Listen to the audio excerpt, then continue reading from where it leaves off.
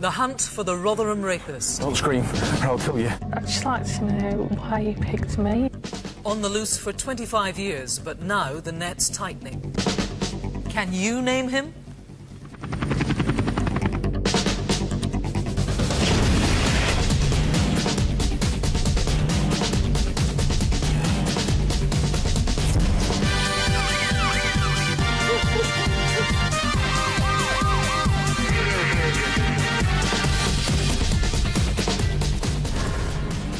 Hello and welcome to Crimewatch.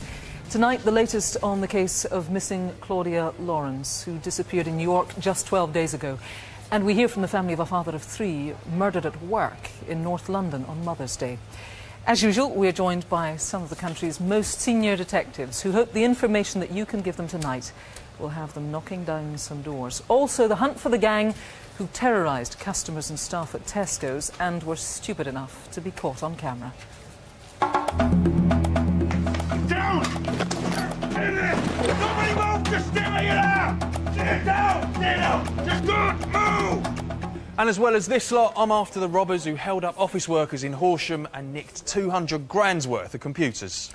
And a case that's been all over the news this month when David Chenery-Wickens was jailed for life for killing his wife Diane, a BBC makeup artist. I've got the story behind the headlines, how police caught the minister, who was in fact a murderer. Mother's Day, just over a week ago, started off pretty quietly for the Patak family, mum, dad and their children, Elif, Hussein and Kamal. But by that night, Hussein was critically ill in hospital and their father was dead. They'd been working the late shift at a local convenience store in Holloway in North London when gunmen arrived on a motorbike.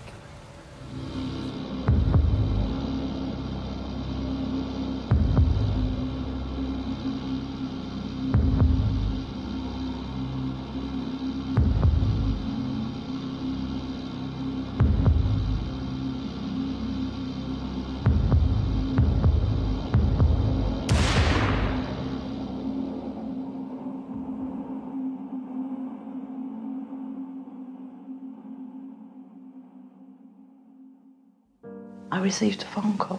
It was my brother's girlfriend. And she said, Elif, Hussein and your dad have been shot. And I screamed, what? I didn't believe it in the first time. I said, shot? How? You know, how did that happen? And then when I went there, I saw him on the floor and I just couldn't believe it. It just was unreal.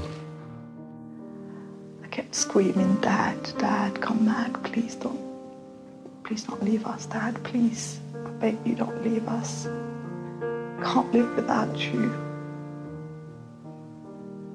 He didn't hear me.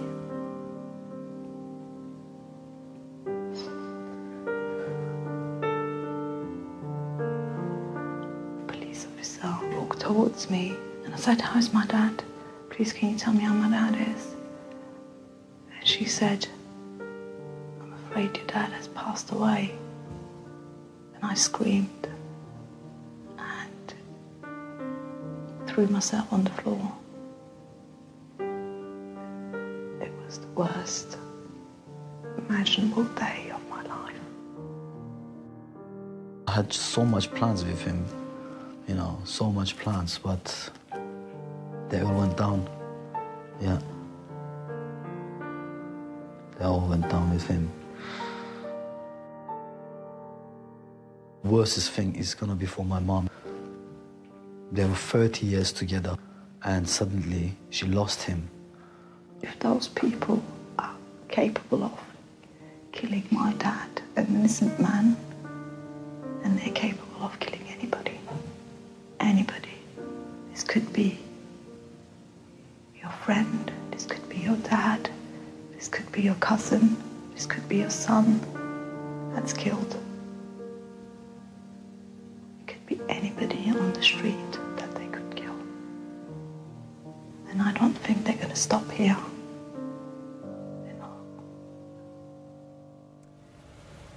Well, clearly a family that's just been devastated. I'm joined by DCI Carl Mehta, who's leading the team. Tell us exactly what happened then. Yes, last Sunday, 22nd of March, at about 10:40, Ahmet and his son Hussein were in their shop when a motorcycle pulled up outside.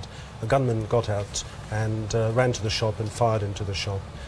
Ahmet was hit and fatally injured in the incident, and Hussein was shot in the leg. And how is Hussein now?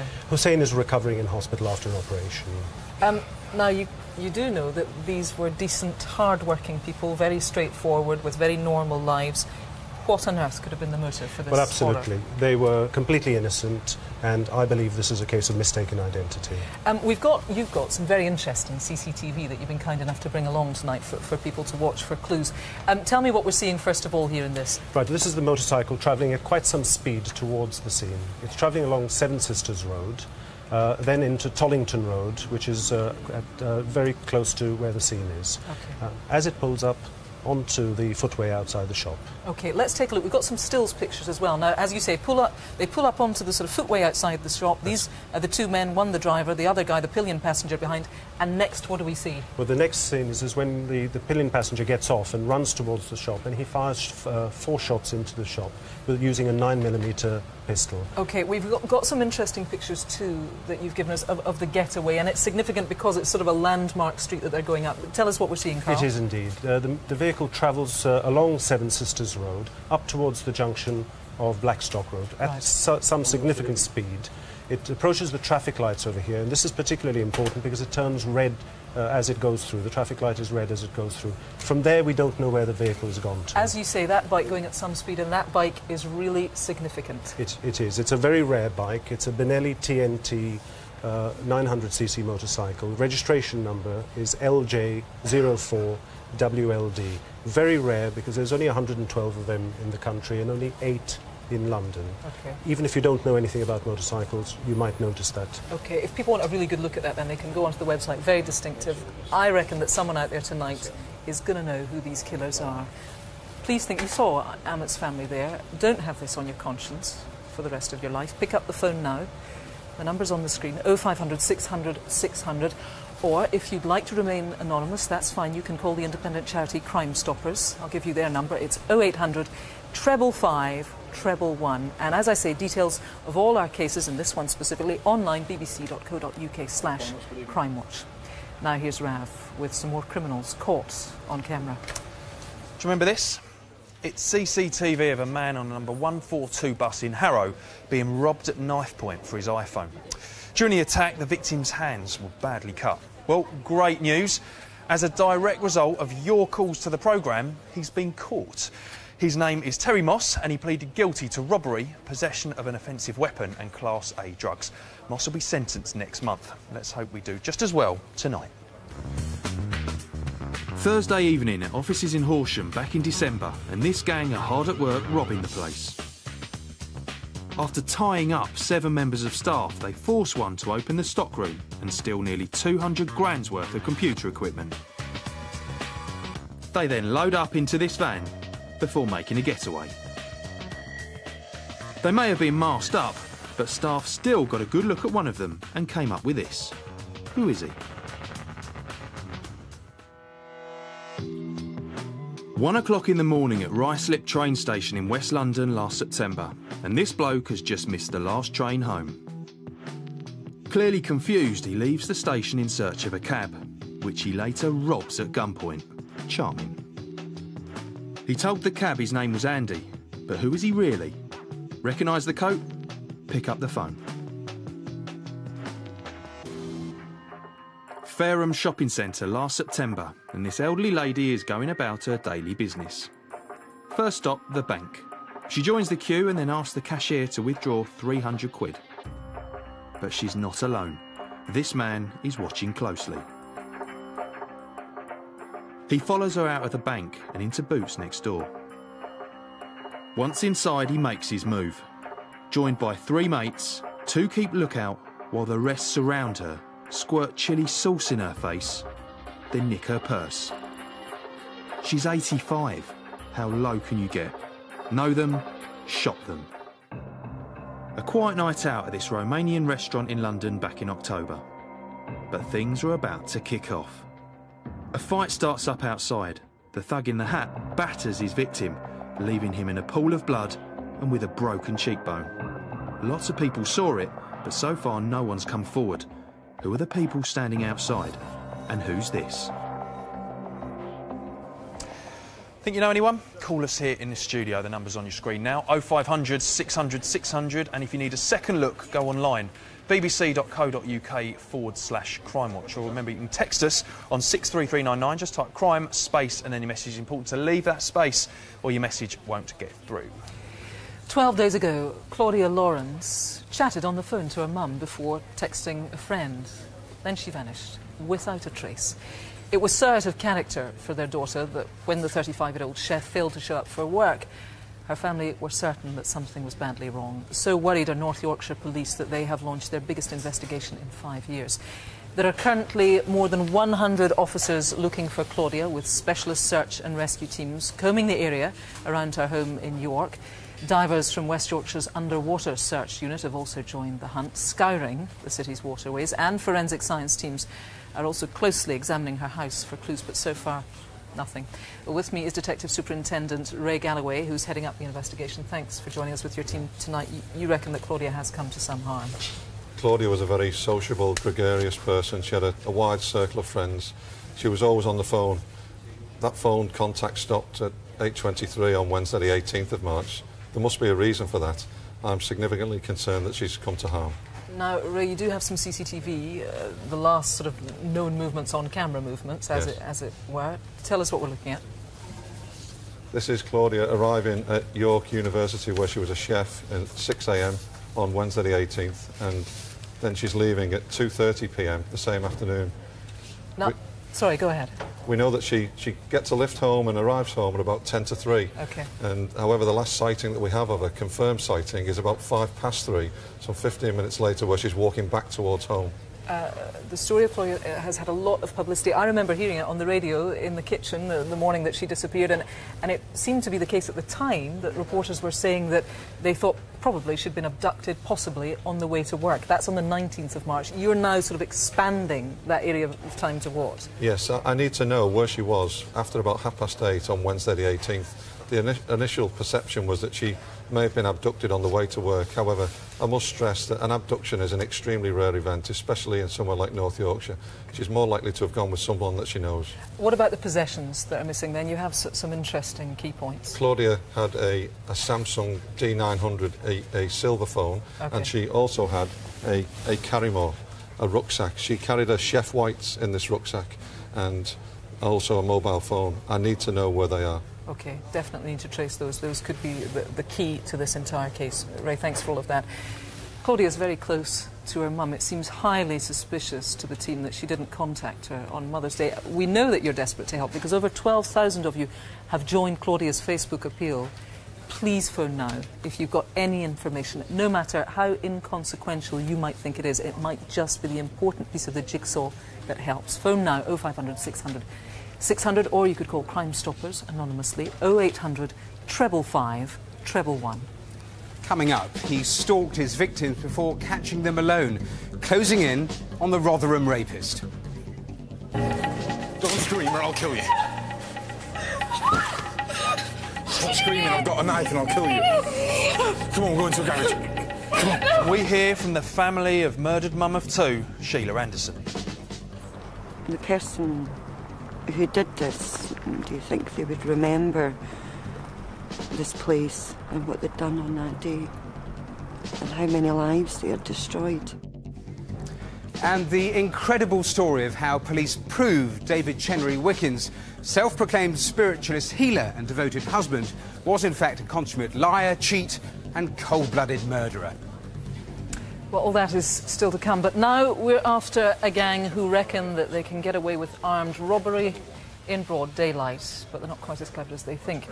As well as leaving behind a trail of destruction, they also left police a string of clues.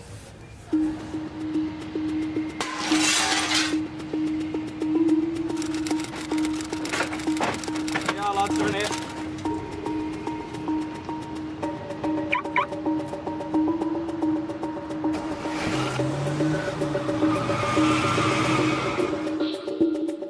September last year, a gang broke into a garage in Staffordshire and stole 4 cars worth over £40,000. A Land Rover Discovery, a Subaru Impreza, a Seat Leon and a VW Golf. Over the next fortnight, 3 of the cars were found abandoned in Liverpool, but the Land Rover was still missing. And then in mid-November, the Mazda 5 TS2 was taken from a driveway in the Wirral.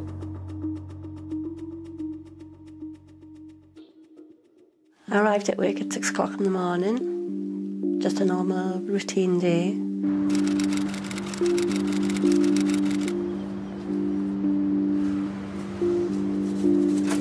I was just looking at my watch, and I can remember my watch saying 11:15. And in my head I was thinking, oh, it's nearly dinner time.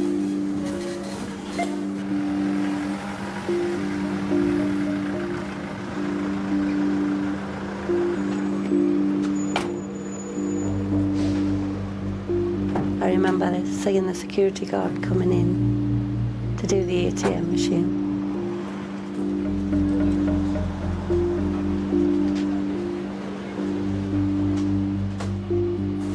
And having to save another customer. Would you like some help there? Yeah, my water. Just keep my water basically. Right, we'll find the barcode for you. We were doing surveillance. We were looking to arrest a lady who we knew frequented the area. We sat in our car and just waited and watched the front of the shop.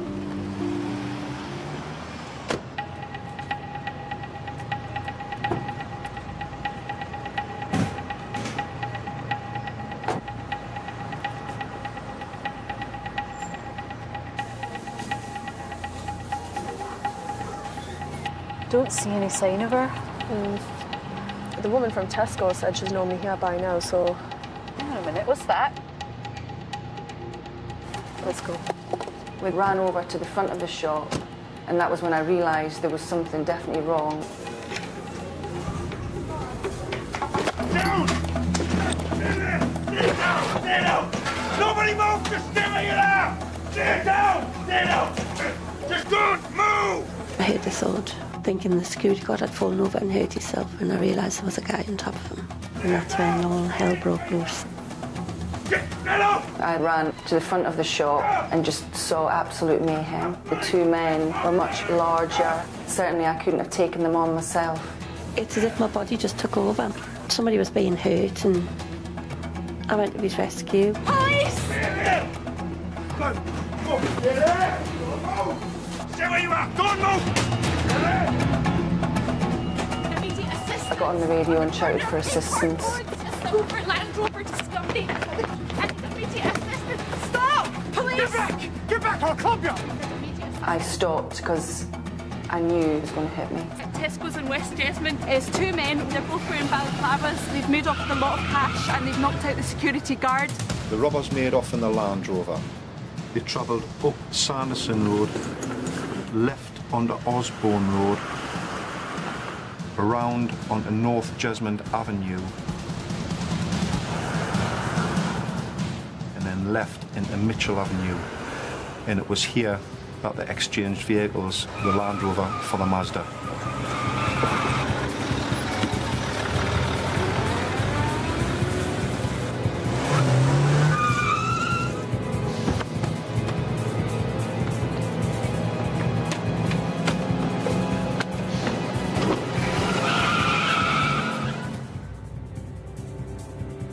We examined the vehicle and found it had a tax disc on it, which we traced back to the Wirral.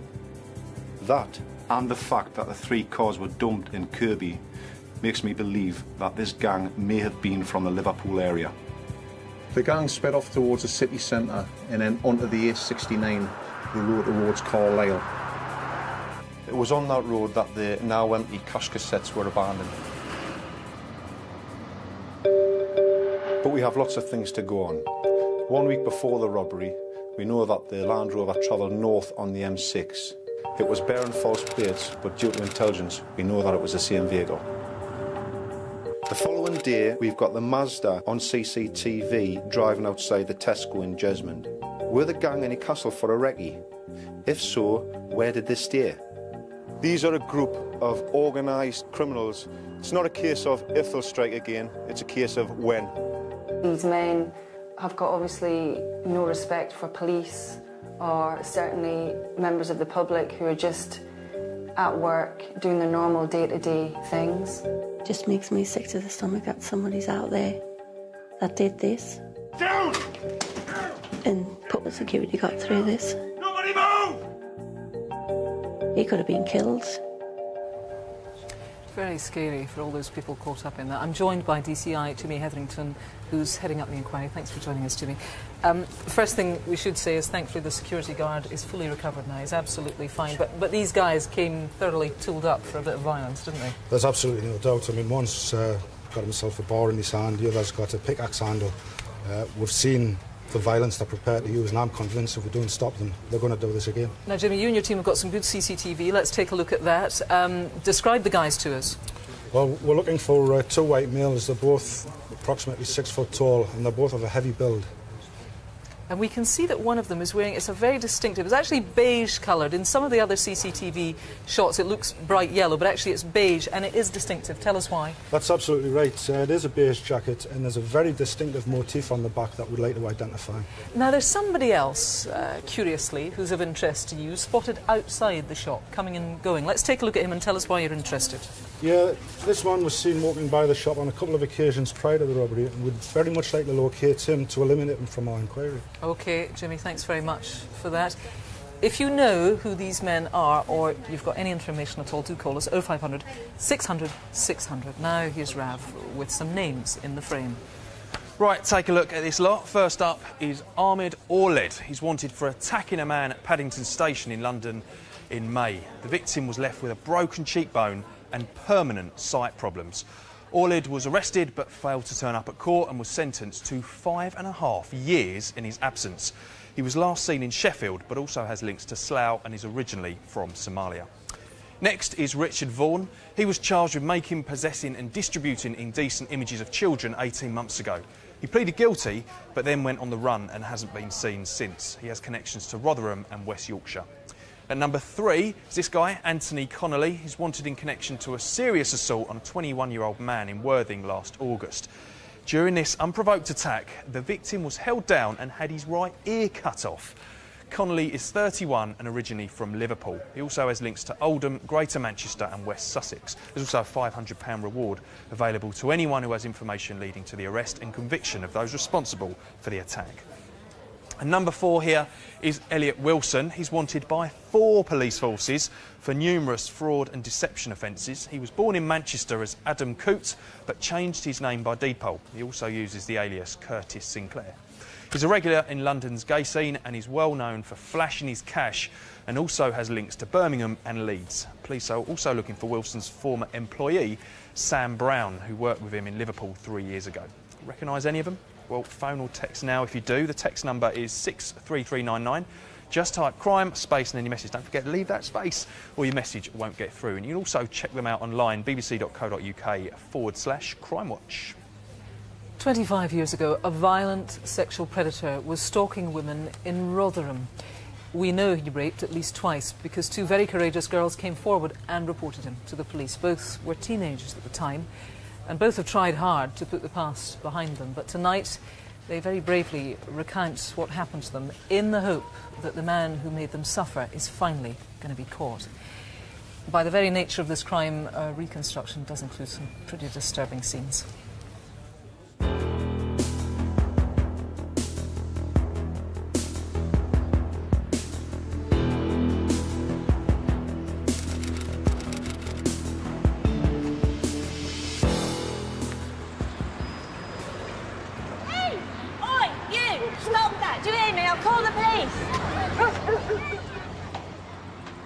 It was a tough time in South Yorkshire in 1984.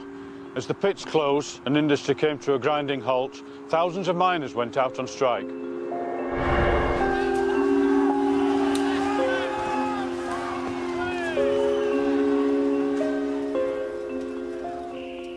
At the same time, here in Rotherham, a serial sex offender was preying upon young women. That was 25 years ago, and that man still hasn't been caught.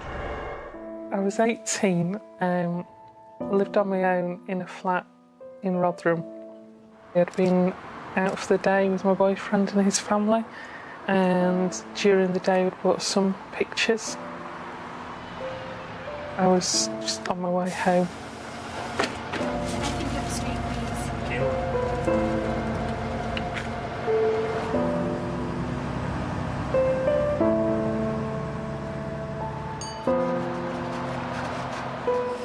I think it was the last bus, and it stopped outside Curry's in Rotherham town centre. I walked from the bus stop going out of Rotherham, and there were other people about, and someone did pass me, and I was sure it was a man. I walked in front of the library building towards St Anne's roundabout.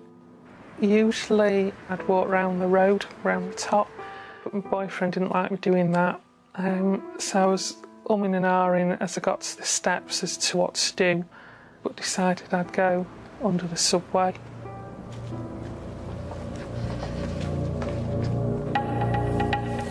Don't scream or I'll kill you.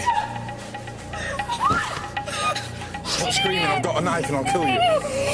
Come on, we'll go into a garage. Come on. My pictures! He bent down and picked the pictures up and gave it back to me as though he was doing me a favour, as though he were being kind to me.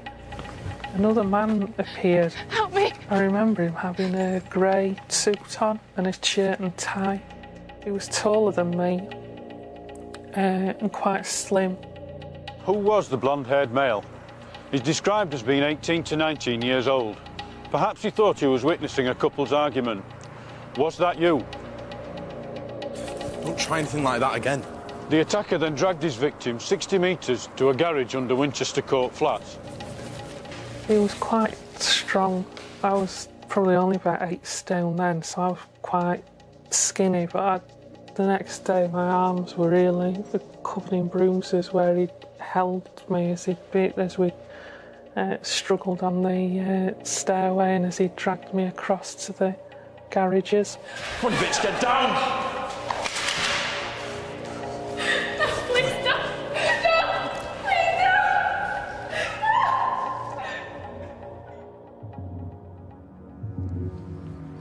I know you live in a flat near the fire station. If you tell the police, I'll kill you. What colour pants are you wearing? I'd lost my watch and he turned round and he said, "Oh, it's here," and he picked that up. There you go. And again, as though he was doing me a favour. You want me to go now? Yeah.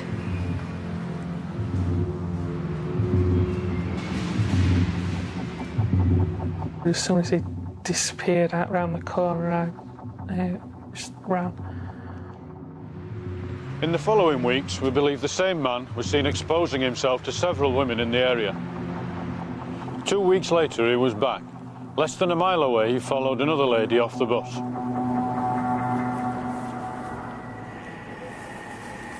It's all right. I'm just walking up the road as well.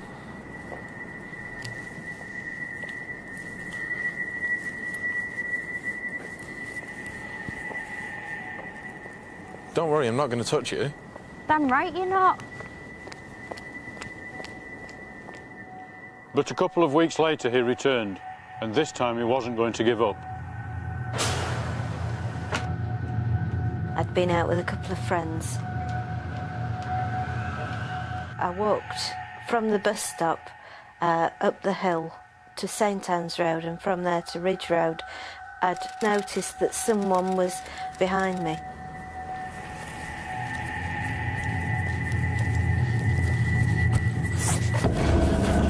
Don't scream, I'll kill you. He got me under the arms so I couldn't struggle. He was dragging me off the curb towards the gateway for Blenheim House.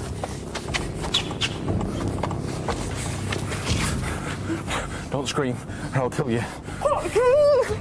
You're hurting me! His speech appeared a little bit broken. He used foul language and called me names.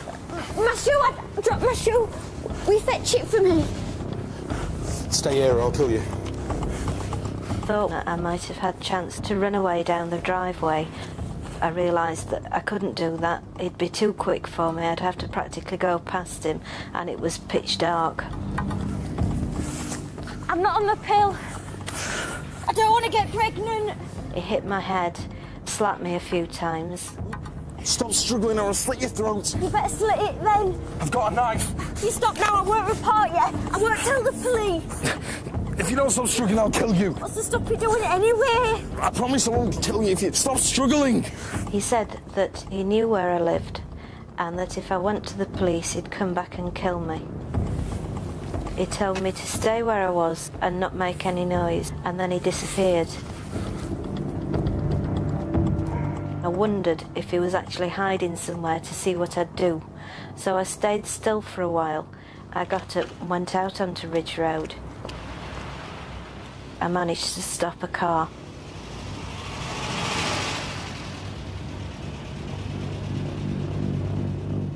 I started to get really angry, and there was no question in my mind that I was going to go straight to the police. We are sure that the man we are after committed both of these horrific rapes, but he may have attacked other women who have never come forward.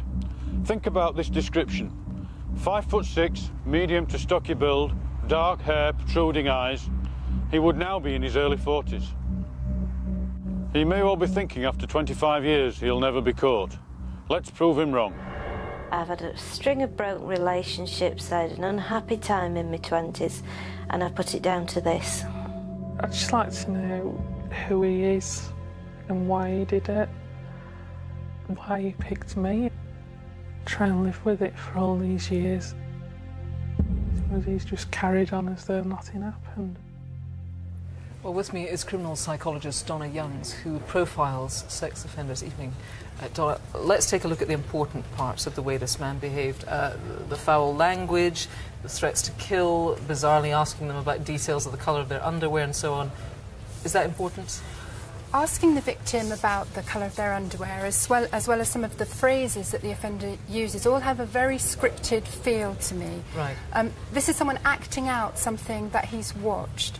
But the fact that he seems unable, even when it no longer makes sense, to deviate from this script does suggest that this is an offender who is not particularly intelligent. OK, and it's very strange that he picked up the lady's shoe and then he gave the other lady her watch. I mean, sort of gentlemanly things to do, and under the circumstances, extremely odd.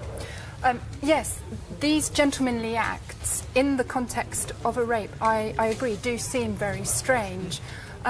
But, you know, actually, they're giving us some strong indications as to how this individual probably appears in normal life. Right. I think he will seem mild-mannered, eager to please. Really? And I don't know if this is a question you can even answer. Will he have done it before these two rapes? It's likely that there will have been quite a number of further incidents involving inappropriate sexual comments and sexual behaviours that people will have laughed off, will just not have bothered to report to the police. Now, the assumption tends to be that these sorts of behaviours just cannot be by the same offender as a vicious rape. But particularly in this case, I think it will have been the same offender, so people really must report anything like this to the police. Really important, that. 25 years ago, as we know, is it likely he will have offended since? It's possible, but actually it's also possible that he hasn't committed any further stranger rapes. Okay. This is certainly, it is an individual who has a confused understanding of sexual relationships and will have been inappropriately forceful in his attempts to develop intimate relationships since then. Donna, it's always fascinating to talk to you. Thank you very much for your expertise. Let's remind ourselves then, these were attacks in Rotherham, in the town centre there, 1984. Let's take a look at that ether again. Do you know this man?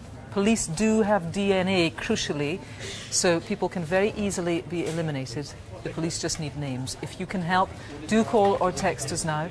The numbers are right there on the screen, 0500 600 600.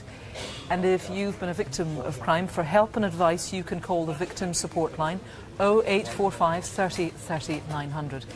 If you want to take a look at the reconstruction, again, it's on our website, bbc.co.uk/crimewatch. Now here's Rav with the rest of his Most Wanted. I've already had some good calls in on this first lot, so keep them coming in. Right, my number 5 is this guy, Stephen Hall. He's a builder based in London and he's wanted for threatening a former client and smashing up his shop window with a sledgehammer. Paul is violent and poses a serious threat to his victim. He may use other names. Next, here he is, Andrew Smith, aka Ikey.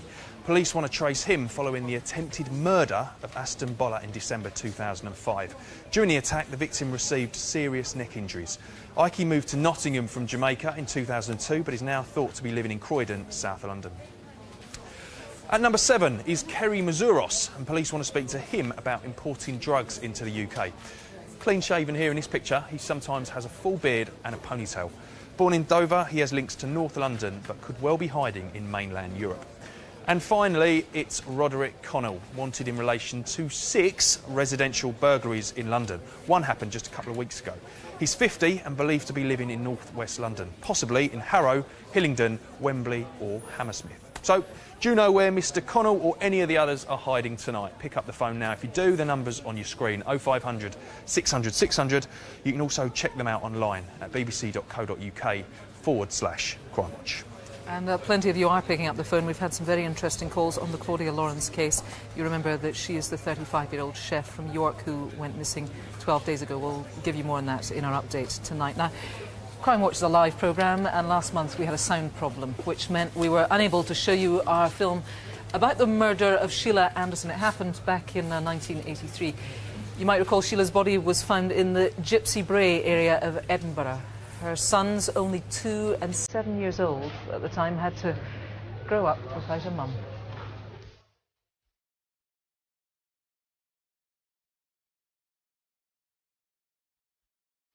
"1983 was the year of a landslide Thatcher victory and North Sea oil was booming.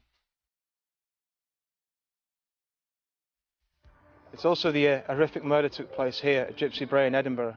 It's a murder we haven't yet been able to solve, but thanks to new advances in scientific technology, we may be able to do that, but we need your help. This is CB radio was popular in the early 80s, and enthusiasts would come to the Edinburgh seafront as it gave clear reception across the water to Fife. This is Trucker. Beautiful warm balmy evening over here. Over. Hey Trucker, did you know that you could drive down to the front up near Granton? Over. No idea. I'm going to check it out. Over. A CB user out that spring night spotted headlights further down the coast and set off to investigate. When he arrived, there was no sign of any car, but he was about to make a gruesome discovery. The body was that of Sheila Anderson, a 27-year-old mother of 2. She'd been murdered. Sheila was a very funny, intelligent, witty person who loved to write poems. She was just a loving mother, sister, daughter, and she was just one of these types that could laugh at anything.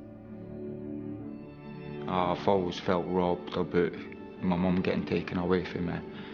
I would have loved to have known her better. I would have loved even more for her to still be here today.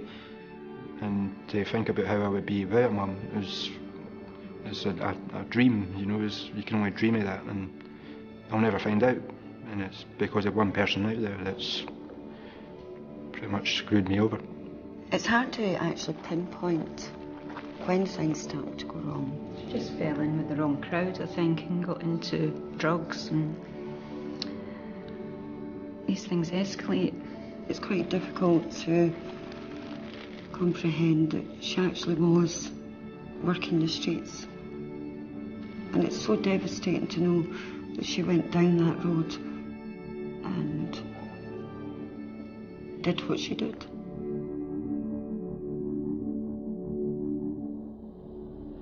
Sheila had been seen in the Leith area of Edinburgh earlier that evening. When she arrived at Gypsy Bray, she had sex with whoever she was with. What's not clear is what led to her being killed. Sheila was run over and dragged for a considerable distance by the car. The wheels passed over her at least once. Her killer left her dead or dying. Sheila's watch was found next to her body, stopped at 11:54, possibly the exact time of her death. We've re-examined evidence taken at the time of the original inquiry, and we now have the killer's full DNA profile, but we don't know his name.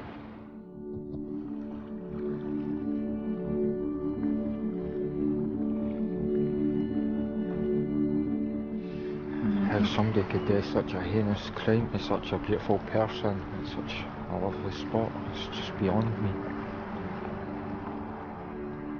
The person who did this, do you think they would remember this place and what they'd done on that day and how many lives they had destroyed? So even though we had some problems showing you that film last month, we had some really interesting, promising calls that came in. Police, though, Matthew, still need a breakthrough. What have we got to go on so far?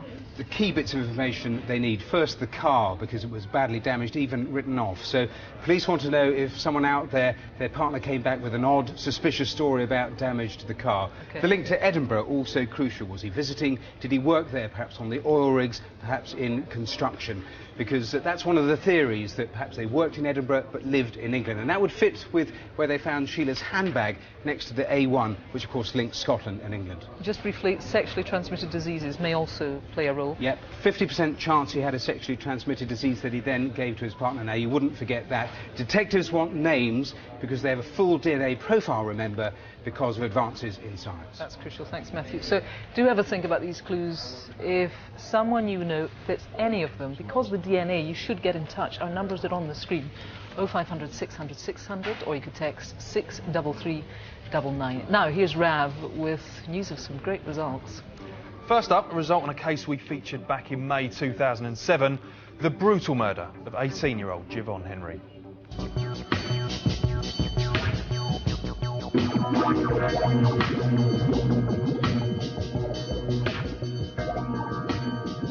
His fight for life, his will for life, his desire to accomplish whatever he started was so unique.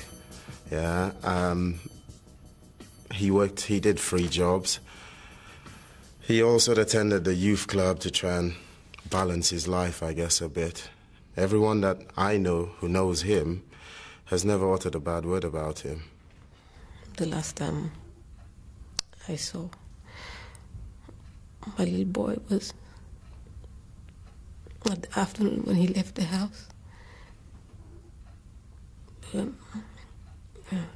He said he's going to get his hair done and he will be back to clean his room.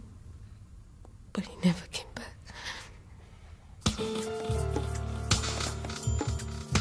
That night, Jivon went to the Lisson Green estate in St John's Wood, North London. He was last seen on CCTV in this shot. Just 10 minutes later, he was fatally stabbed through the heart and hit with a hammer by a gang. He died the following morning. He was only 18 years old. I just don't understand or don't know why they took him away from me. Why? Well, good news. At the beginning of this month, 5 men were found guilty of Jivon's murder. They are Mahid Abdul here, his brother Kamal, Jubid Mia here, his brother Tufajul and Taz Uddin. All 5 fled to Bangladesh after the attack, but were tracked down by police. They've now been sentenced to life. Also in 2007, we reconstructed the violent theft of valuable artwork, including 7 Lowry paintings from a family in Manchester. Well, during the raid, the couple and their 2-year-old daughter were threatened with a knife.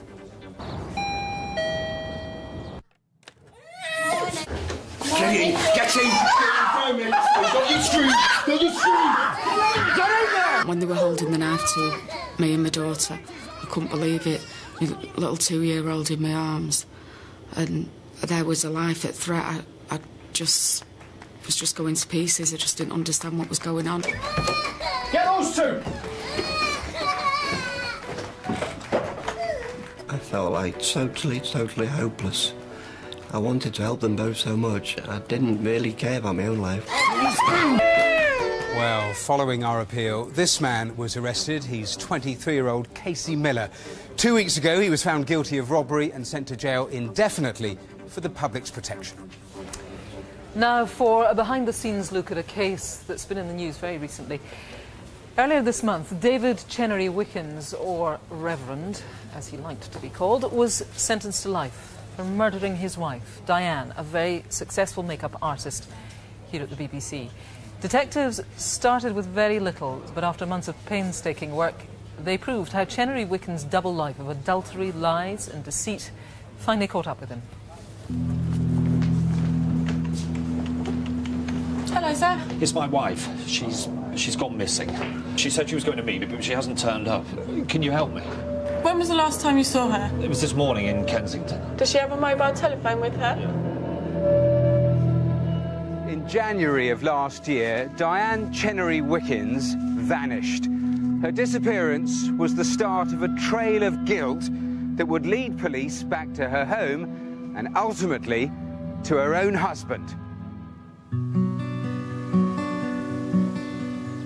David Chenery and Diane Wickens met in the 90s. When they married, they took each other's names as a sign of their partnership and became the Chenery-Wickens.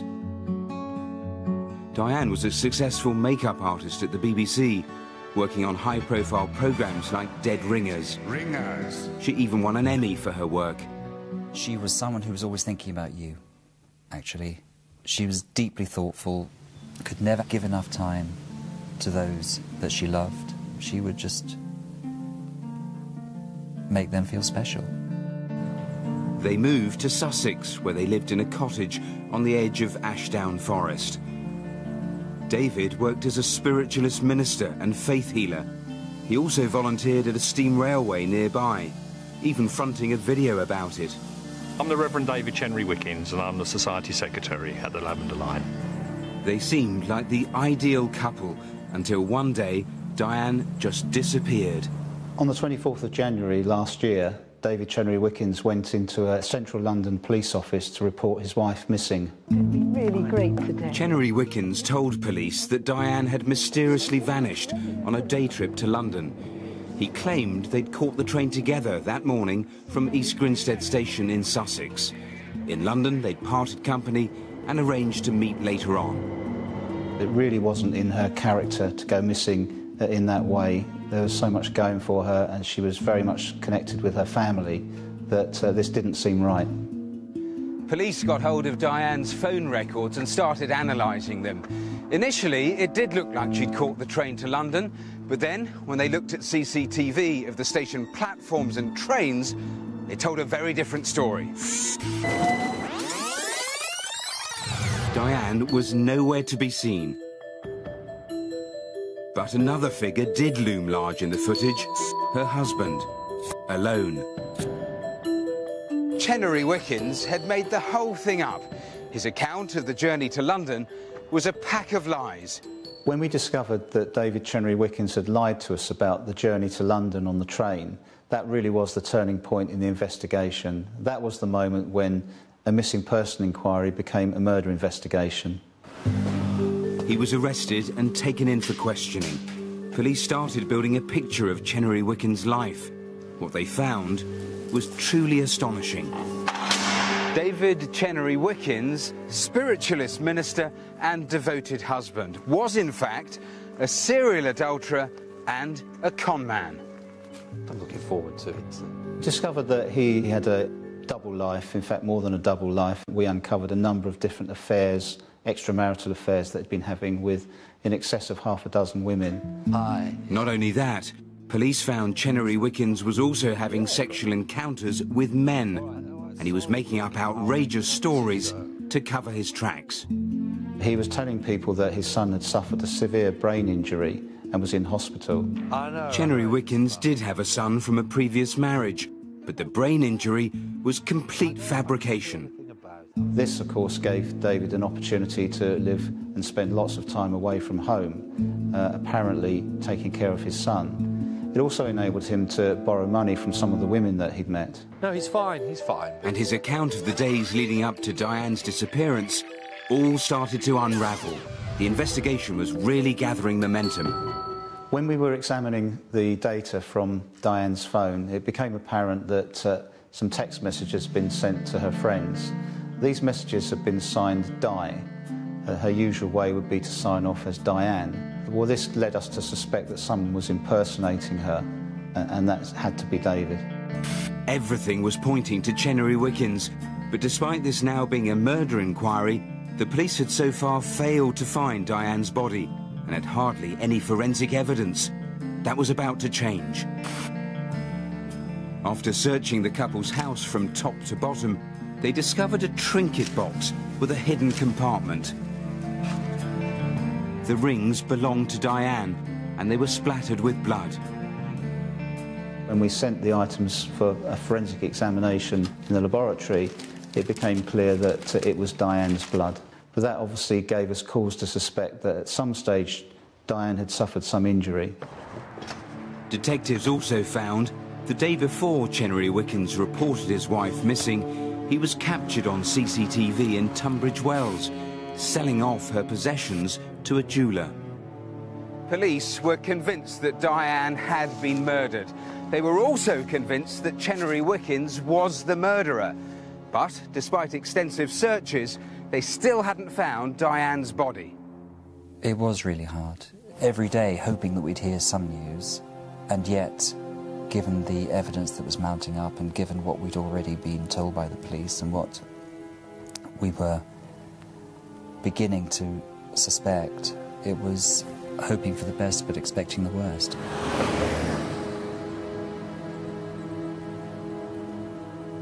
"4 months after she disappeared, Diane's body was finally found here, in woods quite close to a busy road, about 8 miles from where she lived.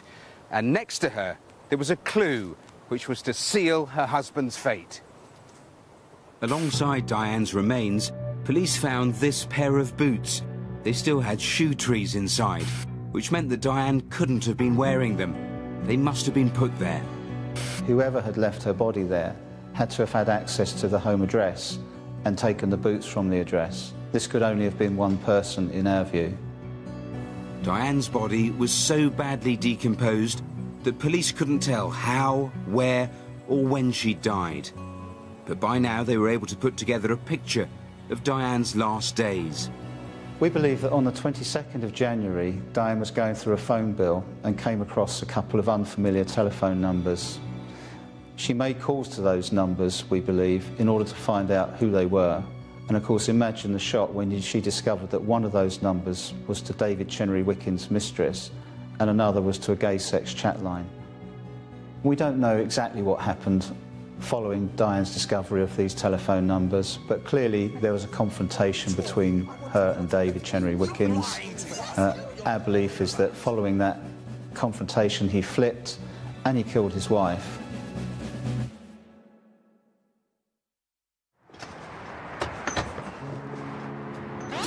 Then he sold her jewellery, sent texts out from her phone and pretended to take a trip to London with her. Chenery-Wickens was arrested and charged. Even when he was cautioned, he remained completely calm and showed no signs of guilt. Do you understand the caution of this, Andrew? To give you an idea of just how callous and calculating he was, after he'd murdered his wife, Chenery-Wickens tried to cover his tracks by leaving this message on Diane's phone. Hello, darling. It's me. Wherever you are, just please get in contact. I'm trying to tune in to you. You seem to be in a not a good place. Yes, sure. But I need to have some contact. I'm at home, our home, wishing you were here with me now. Please, Diane. I'm going frantic here. Please phone me. Love you. Bye. Love you. Bye-bye. Bye-bye. Chenery-Wickens was tried for his wife's murder in January. In court, he kept changing his story and fabricated lie after lie, saying that Diane had money problems and had even manufactured her own disappearance. David defended himself by trying to defame Diane. He tried very, very hard to tarnish her reputation. Although we as a family knew what she was like, some of the things that he was saying were shocking. All we could hope for was that the jury would see through that, which they did. 4 weeks ago, the jury gave their verdict. Chenery-Wickens was unanimously found guilty of murder. He was sentenced to life. He betrayed everyone he met. However, his grossest betrayal was of the woman who deserved it least, Diane. He obviously thought that he could get away with the murder of his wife by telling a web of lies, and I'm deeply satisfied that the jury were able to see through that web of lies and convict him. Matthew, so traumatic for the family to see that happen to somebody that meant so much to them, and the family themselves very grateful to this detailed police investigation. They were, because there was brilliant police work in this case, right from that early breakthrough with CCTV that proved that he was lying, and bingo, he was the #1 suspect. Later there was clever police work using the records from the house alarm system. The day after Chenery-Wickens had murdered Diane, he was still pretending she was alive and well and living in the house. Unfortunately, he'd actually gone out that night to spend the night with his mistress, turned the alarm on. Now, if she was alive and well and living in the house, of course it would have gone off. Of course. Of course, it didn't. A very chilling character. It's a terrible old cliche, the sort of web of lies, but really it applies precisely to him. It was an extraordinary double life. I mean, he was sleeping with 6 women, with men, and he used his job as a faith healer to latch on, to prey on vulnerable women with problems, and then he would exploit them for sex and for money, and always there was lies littered through to Diane and also to all of those lovers. Strong words from the judge during sentencing. Yeah, he was scathing. He described the lies as preposterous lies, and he talked about the agonies that Chenery-Wickens had put Diane's family through. And it was interesting, when he was in the witness box, he accused Diane of being promiscuous, of her having money problems, being manipulative, being controlling. She was none of those things. He was all of those things. And in fact, he was one more thing, a cold-blooded murderer. Thank you, Matthew. Now, here's Rav with what's coming in on the phones tonight. Phones will be busy tonight. We'll start with the Holloway Road murder. Remember, the completely innocent guy caught up in that. Fair few calls, still not more, though. Interesting sightings of the bike.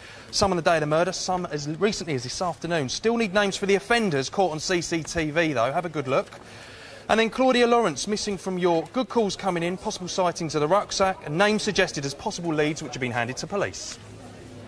Well, that's all for now. All the details on tonight's cases are online, of course, bbc.co.uk/crimewatch. You can log on right now for a live update on what's happening on these very phones around me here. It seems like it's been a pretty busy night. The lines are open until midnight tonight, and again tomorrow morning. They open at 7:30 tomorrow. Our next programme, well, that's on Thursday, the 30th of April. But don't go away, of course, because we'll all be back after the news with a full update on tonight's cases. If you can help but you haven't called yet, please do it now. It could all be down to you. I'll see you at 10:35. Bye-bye.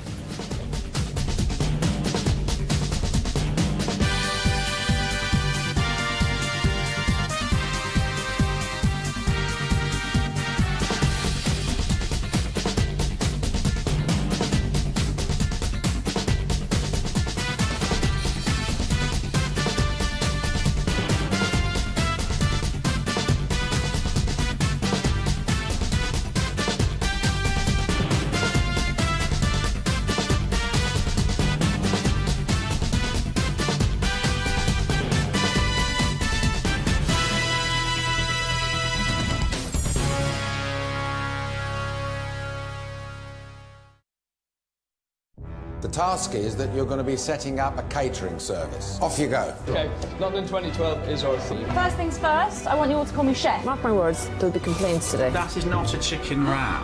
And I think the theme hasn't worked. You're fired. The boardroom battle continues. The Apprentice, Wednesday at 9 on BBC One. At 10 o'clock, the BBC News now on BBC One with Fiona Bruce and Riz Latif. Tonight at 10, the growing row over MPs' expenses now